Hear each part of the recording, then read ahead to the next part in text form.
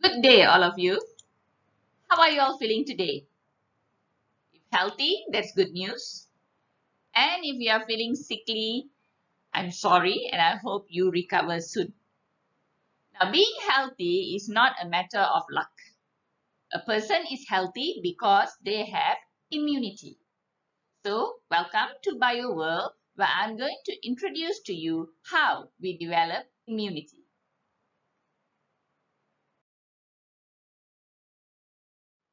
When a person says that they are immune to a disease, what they mean is that when an antigen enters the body is able to recognize the antigen and respond accordingly. How it responds is by mobilizing leukocytes and antibodies towards the antigen so as to destroy and remove the antigen as quickly and effectively as possible so that we remain healthy. How leukocytes and antibodies do the destruction is what I'll be talking about today.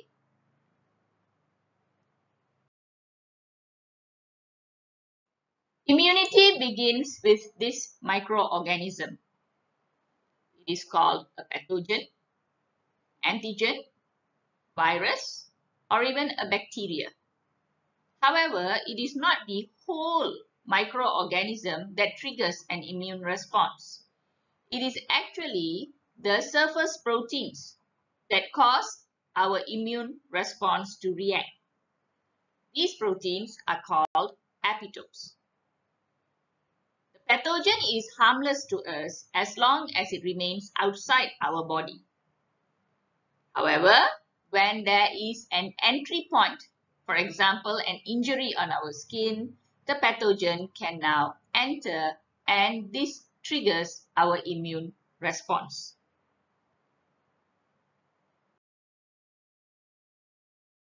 Once the pathogen have entered the body, they are now free to infect body cells.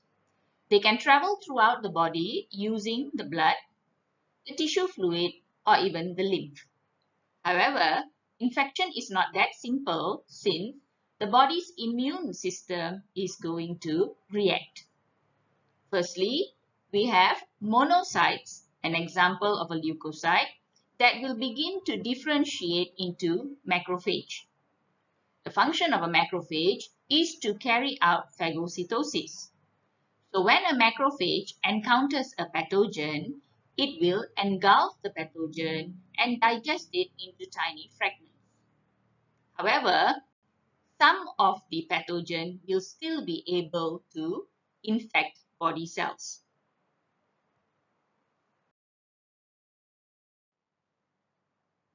When the pathogen infects a cell, they are temporarily safe. This is because macrophage will not be able to detect them. Macrophage can only identify and carry out phagocytosis on pathogens that are circulating in the body fluid.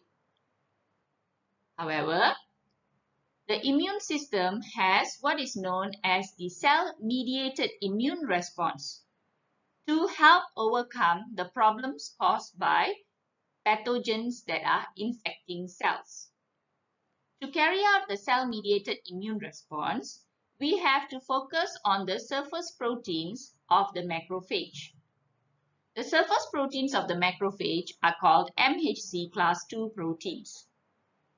Macrophages that have digested a pathogen will move the fragments of the pathogen to the surface to combine with the MHC class II protein. Once this is done, the macrophage will be called an APC, antigen presenting cell.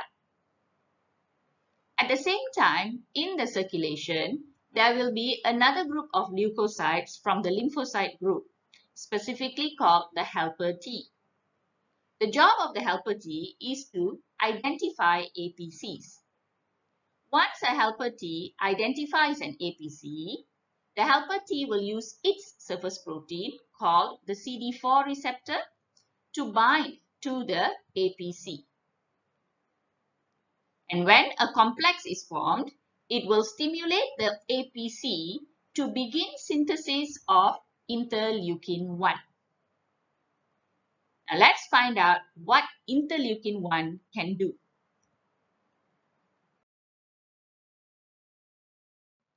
Interleukin-1 has two roles.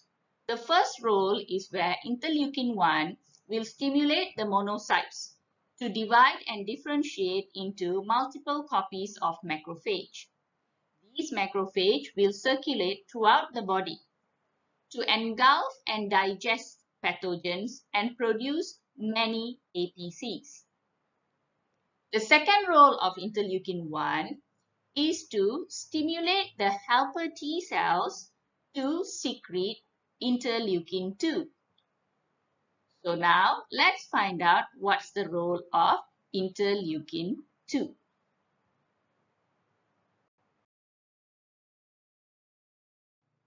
Interleukin-2 acts on the lymphocyte T. Interleukin-2 will stimulate lymphocyte T to begin active proliferation of clones.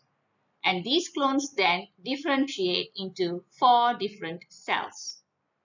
Let's find out the role of each of these cells. When interleukin-2 stimulates the lymphocyte T, the cells that are produced include cytotoxic T, suppressor T, memory T, and helper T. Now we are familiar with the role of the helper T. It will continue to recognize the APCs produced by the macrophages. However, let's look at these 3 new T cells, starting with the memory T. Memory T is actually what gives us immunity because it is able to recognize pathogens during reinfection. So if this pathogen were to infect 5 months later, the memory T will be able to stimulate the immune system much faster. The suppressor T is necessary at the end of the infection when we are recovering. Because once we are recovering, the number of pathogens would have become minimum, so we would not require that many immune cells anymore.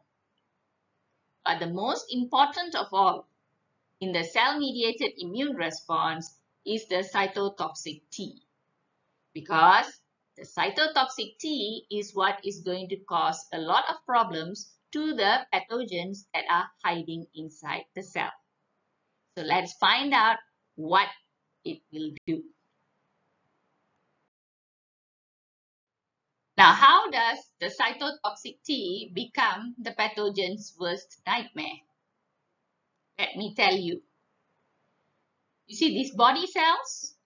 They have surface proteins called MHC class 1.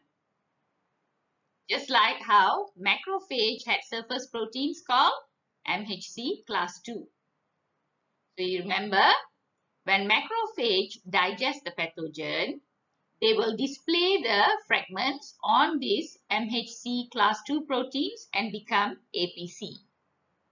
So likewise, infected body cells, although they cannot destroy the pathogen completely, the lysozyme will break down some of the surface proteins to form fragments. These fragments then are moved to the MHC class 1 protein. So now, the infected cell also becomes an APC. Recollect once more, when the macrophage was an APC, it was the helper T cells that will come and bind to the APC using its CD4 receptor. So remember, CD4 binds to MHC class 2. But over here, the APC is MHC class 1. So that is why helper T cannot help the infected cell. However, cytotoxic T has surface proteins called the CD8 receptor. And the CD8 receptor can bind to MHC class 1 protein. So what's the big deal? Let me tell you. Once the cytotoxic T binds to the infected cell, cytotoxic T is stimulated to synthesize a protein called perforin. The function of perforin is to perforate the plasma membrane of the infected cell. So, tiny pores will form on the surface of the plasma membrane, and this will cause the infected cell to lyse. Now, the disadvantage is, of course, that the cell is destroyed. But the advantage here is that the pathogens now have no place to hide and become exposed in the body fluids.